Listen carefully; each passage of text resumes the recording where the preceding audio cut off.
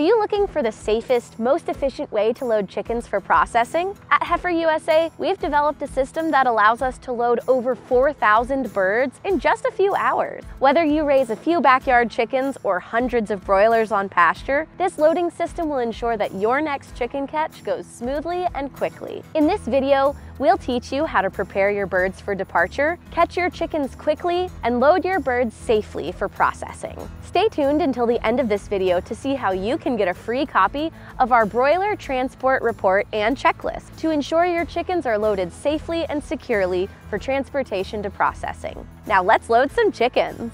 Hey everyone, I'm Sam Noble here at Heifer USA. I'm the poultry production specialist, and today we're going to be talking about how we catch our chickens prior to sending them to the processing plant.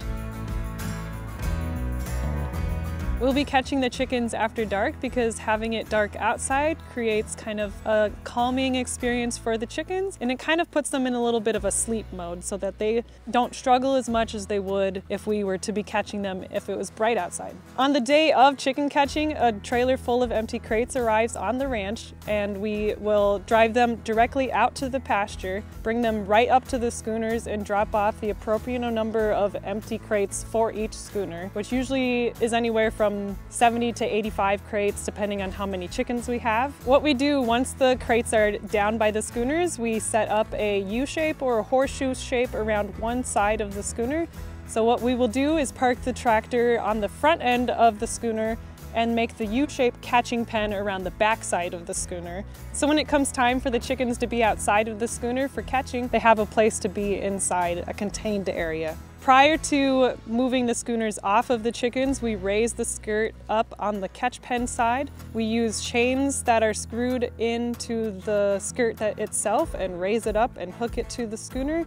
That way the skirt is flapped upwards and the chickens can safely go underneath the schooner boards without getting hit. And then once the tractor pulls the schooner off, the chickens are completely outside. Once the crates are all set up, the tractor backs up to the schooner and we hook it up to our cable. Then we have between 3 and 6 people take 6 crates because the schooner is 6 crates wide. We take those crates and build a barrier inside the schooner. That way they can help usher the chickens to the outside. Then the schooner will be pulled forward while the chickens stay in place. And the people inside with the crates ensure that the chickens don't go past the crates on the other side, on the back side of them.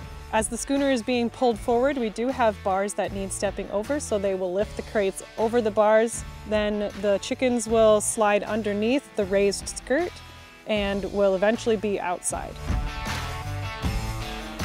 Next, it's time to catch our chickens, so we will use the crates that we built our pen out of. We will bring the crate over as close to the chickens as possible. Each crate has a door on top of it, and then we will take the chicken closest to us, grab it around its whole body, around its wings so it can't flap, and let its legs dangle. Place the chicken gently into the crate. We put between 7 and 8 chickens based on the outside temperatures. We'll put 8 chickens per crate if it's normal temperatures, normal humidity and everything. We'll put 7 chickens per crate if they're oversized or if it's high temperatures above 80 degrees. If your chickens are above 7 pounds, we recommend you put 7 birds per crate in that instance as well.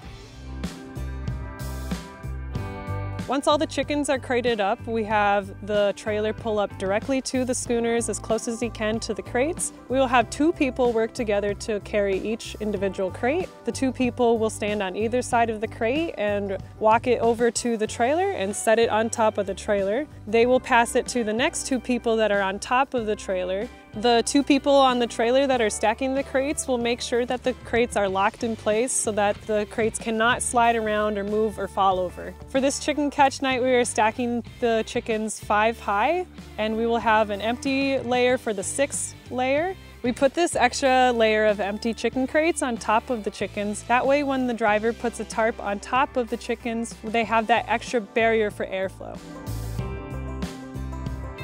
Once all the chickens are put onto the trailer, we use this form as our broiler transport checklist. This form will help us to keep track of how many chickens we have, how many crates we had. We also use this checklist at the bottom that will help us to determine that we are following the appropriate guidelines depending on the outside temperatures, as well as some things for the drivers to follow along as well.